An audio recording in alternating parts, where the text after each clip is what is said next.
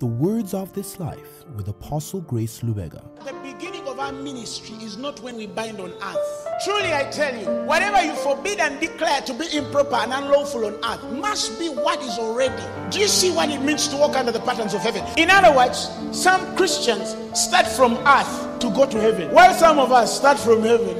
The gospel is too liberating. The gospel is too liberating. That is why God calls you yonder. He tells you, come, Viva, come up. Because there's a place where you can't see when you're still down. The eyes of the Spirit walk with men who have learned to walk so high. You cannot minister from the valley of the things of the Spirit. Are you hearing me? You can't think like people think. This is the mystery which was hid from the ages past, and that is Christ in you, the hope of glory. Hallelujah. We do stuff in the heavenlies, and then we multiply that on the earthly effect. That is why I've realized that if a man should be taught of the way of the Spirit, that man ought to read a man from his ministration firstly in the heavenly realms before the manifestation of the same things on the earthly. If you can't get my pattern when I'm functioning from the heavenlies, you might never minister on the earth. That is why Jesus himself says, I do as I see my Father do. There are no lame men in heaven, but there's a function of the Spirit that dictates the place of making straight that which is lame, yet not represented in the realm of glory, but has an attachment to what is happening on the earth, of which the Christ lands from, and he comes on the earth and replace. So that kind of place comes with a certain confidence that it must work because I'm doing as he does. He doesn't say I do as my Father did, meaning the mind of the Spirit does not work in a static environment. It is dynamic, it is multidimensional. Today he might heal by a fly, tomorrow he might send a whirlwind, the other day he might send a word through a Roman centurion,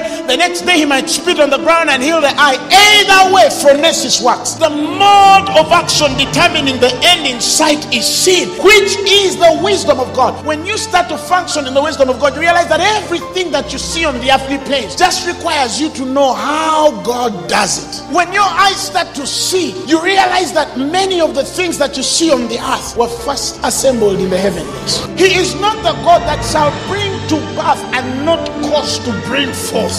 He can't get you that job and they fire you. He didn't give you that woman to give you headache. Nada. He didn't give you that man to be funny. If he was God, he does not bring forth and he does not cause to give birth. He must cause. He that began a good work in you, he shall see to the accomplishment to the day of Christ. He is the author and the finisher of your faith.